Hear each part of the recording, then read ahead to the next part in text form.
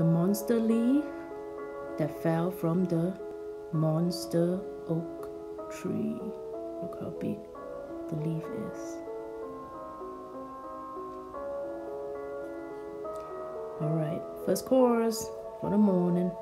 We're gonna have a stack of bloody pancakes served on a blood splatter on a white plate and drizzled with blueberries to insinuate some pupils on the plate.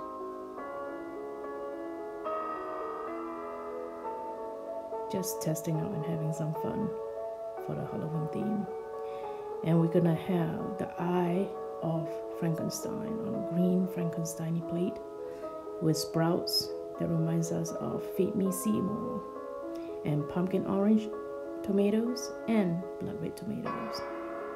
And next up we're gonna have ghost pepper cheese and plain cheese for those who can't stomach the ghost pepper, and ghost pepper pepperoni, and a brain dip on a nice 18-month prosciutto wrap on the skull.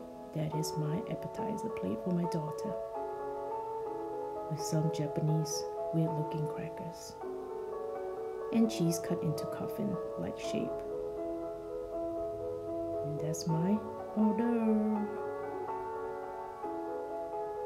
And we're gonna have some drink from that nice witch's brew later.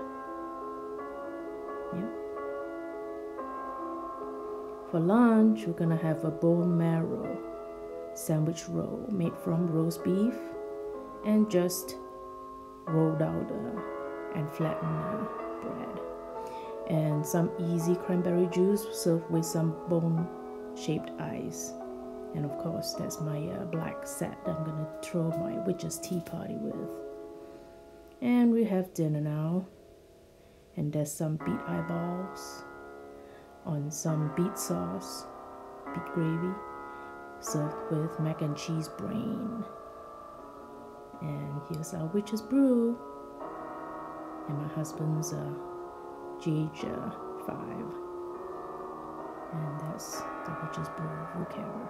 Absinthe, perfect for this occasion.